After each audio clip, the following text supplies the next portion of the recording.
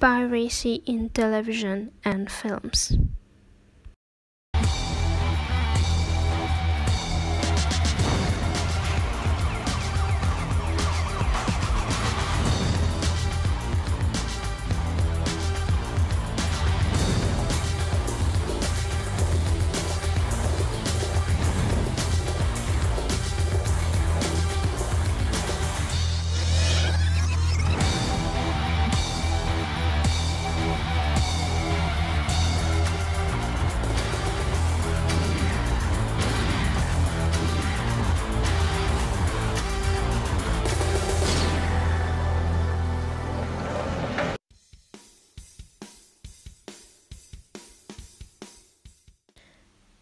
Piracy is a crime in the sense that it is the unauthorized use of someone else.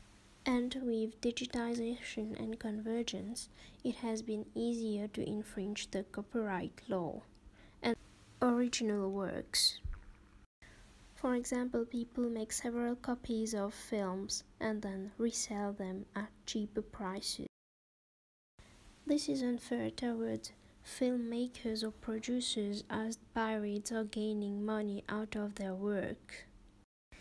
Before the internet, we only used to make copies of CDs and DVDs, also sell them to people. But now, we can also go on websites such as Pirates Bay to watch movies for free. Despite the fact that we have Netflix, which is payable, it is better to have something for free. However, when we are using something pirated, it means that we are having something with cheaper quality.